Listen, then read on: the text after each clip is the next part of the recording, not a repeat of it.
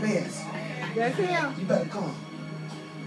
And I would laugh every time I would think about it. So I thank God for you, Apostle. I really do thank God. I thank God for each of you that's here. I thank God for these mothers. I'm so honored to be up here with these mothers.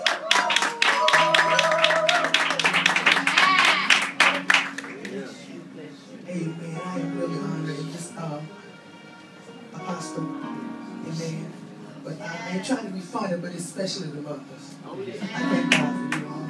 Because that's how I was brought up around mothers. I used to hang out with the mothers when I was a little girl.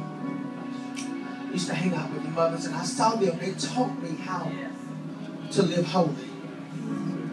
Somebody ought to say holiness is right.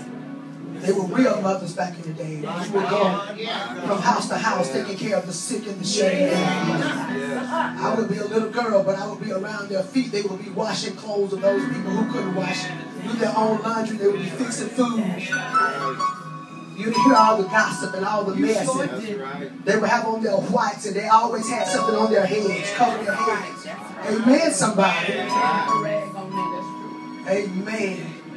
And that's how I was brought up. So that's why I love the mother so much. And although I strayed away from what I was taught, but I had to come back.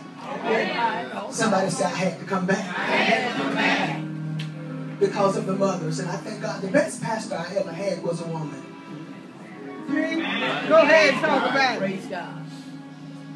She was a real woman of God. It didn't matter if she sat in the pulpit or if she said it didn't even matter. Because she knew who she was. And so I just thank God for that. I thank God for everything that's going on here today. I thank God for my pastor. He allowed me to come. Another thing I tried to get out of that too, because I said, my pastor got to go preach, so I need to be with my pastor. And so I told him, I said, when that pastor, you tell me not to come. Not to go, I'm going to go with you. He said, no, sis. I can't stand in the way of what God has told you to do. Thank you, Papa. Thank you, Papa. So I'm here. And I'm here to talk about worship. I don't call myself a preacher, but I am a worshiper. I don't call myself a preacher, but I am a worshiper. I don't call myself a preacher, but I am a worshiper. Because there are a lot of folks preaching, but they don't know anything about worship. Can I say that again? There are a lot of people preaching, a lot of people singing, a lot of people prophesying. They're doing all that.